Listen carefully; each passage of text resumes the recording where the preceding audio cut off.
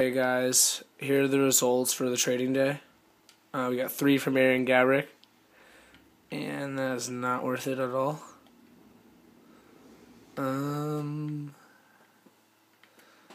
Yeah, that's about like 30K off, so I'm not going to have to reject that.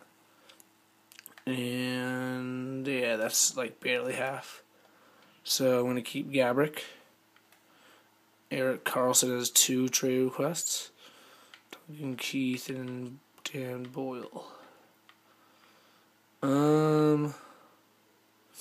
Yeah, I'm just gonna hang on to Eric Carlson because Keith goes for 20, Boyle goes for like 4 plus 3. It's only like 27. Carlson goes for around 50. So no thanks. And yeah, no. And 1 for Tim Thomas. Yeah, it's a troll trade. No thanks. And 1 for Hossa. And another troll trade.